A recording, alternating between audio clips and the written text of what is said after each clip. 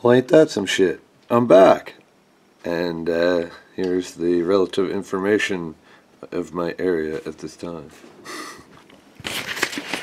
What's up, guys and girls? It's been a little while. No, I didn't quit YouTube. I heard some other people were doing that recently, but no, not me. Just actually took a break. I don't know, I tend to do that from time to time. If you've been subscribed to me for any length of time, you know that my videos can be sporadic at times. And there's been times when I've been known to take up to 6-month breaks, so, you know, feel yourself lucky that I didn't wait that long. But no, I've been feeling the need to do some videos again, and this is going to be one of them, if I can hit the button. Oh, what a beautiful spring day it's become. The sun wasn't out earlier. It was cloudy and dreary, but cleared right up. So the old truck, I don't know if I ever told you guys, but I did get this running, and it's actually staying running after rebuilding the carb on it. But I haven't really got into much other than that because I need to fix a hole in the radiator so it will hold water, and then I can get it up to operating temperature, because it won't idle at this moment, but that's no big surprise. Mr. Puppy over there, he's pretty happy. He's rolling in the grass. Silly boy, what are you doing? What are you doing, silly boy? Huh? What are you doing? And you might also notice my parking spot here is empty. Yeah, I got rid of the old Ford, if you didn't know that already. I know I told some of you, but some of you I didn't tell. So now you know. And not only did I get rid of the Ford, I got rid of the Jeep too. I sold the Ford for actually just a little less than I paid for it, which was pretty good. And the Jeep I traded for another truck actually, which I will show you in a second. Oh God, what have I done? Yes, I got a Chevy. Well, GMC. It's no difference to me. And of course, like Fords can't make rad supports, Chevys can't make bumpers to save their life. This is literally just a little skin of something left. But anyways, you might get a laugh out of these. Yet she's got big old stacks on her there coming off a Flowmaster.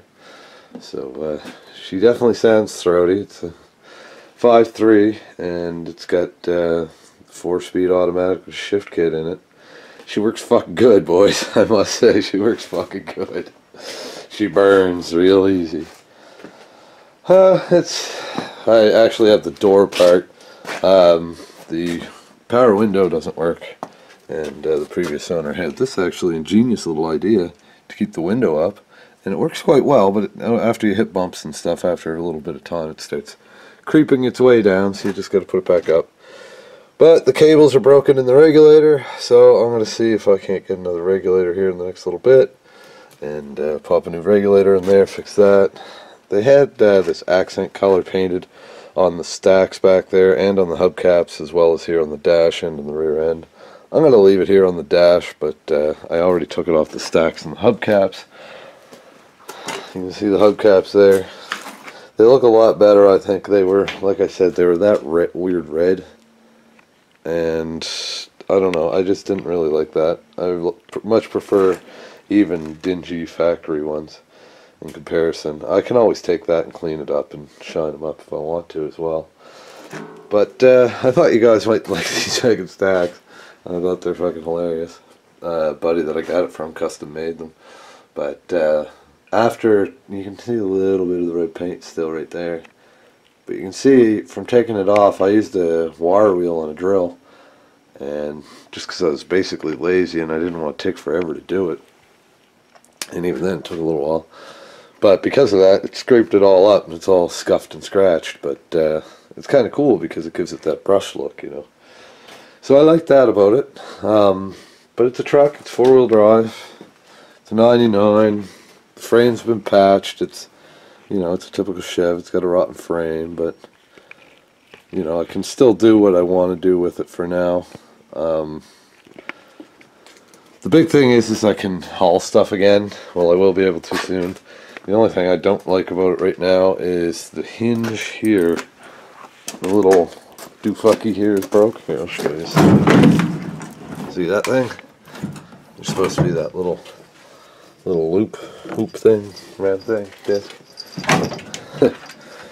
Anyways, that's long gone, but that's an easy thing. It's just 2 bolts to replace it. So, I'm thinking too, I probably gonna have to put some kind of a heat guard. It already looks like there might be some shit melted to that muffler.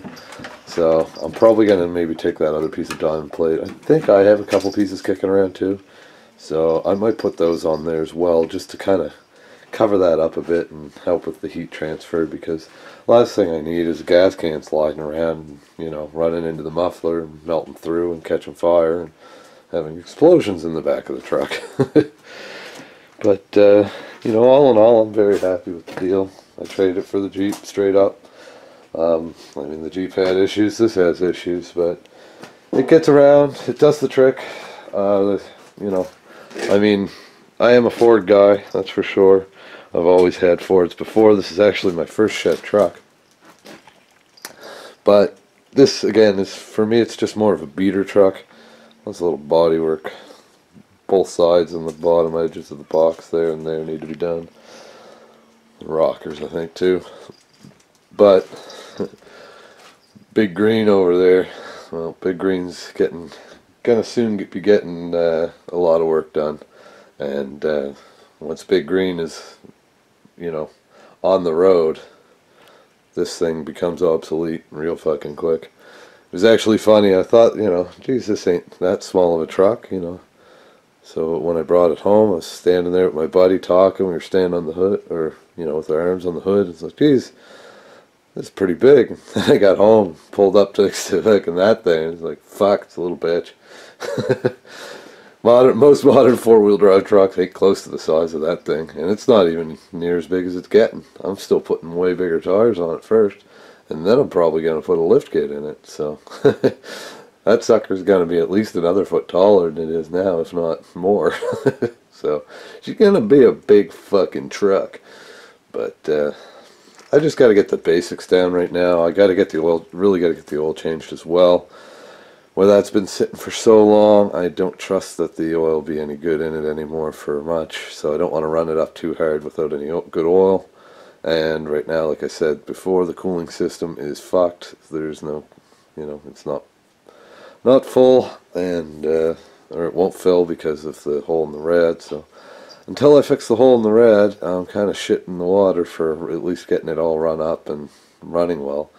But I'm still stuck on brake booster and fuck, what else?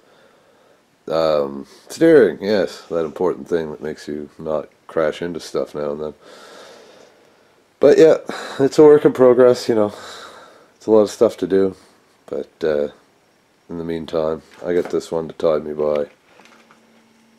You know, I'm going to do a little work to it. I'd like to replace that rear bumper if I can. I don't even care with what, just a rear bumper, because I like to have a rear bumper to step on the back with, and, you know, fix the door, and the other doors on the other side have some issues. Other than that, I probably won't do too much more. Maybe I'll dummy up this bodywork because I can, and, you know, I'll roll with it there and see, you know, how long I keep it. And again, this guy's coming. Oh my God!